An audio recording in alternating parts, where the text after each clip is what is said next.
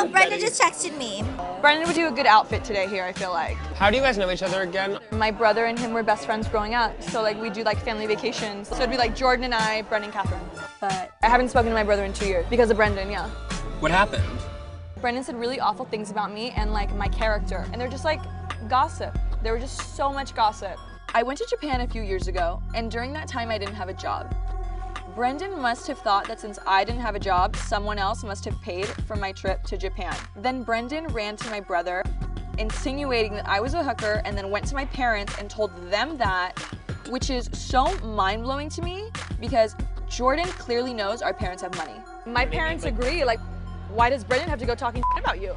Why does Brendan have to go being gossipy?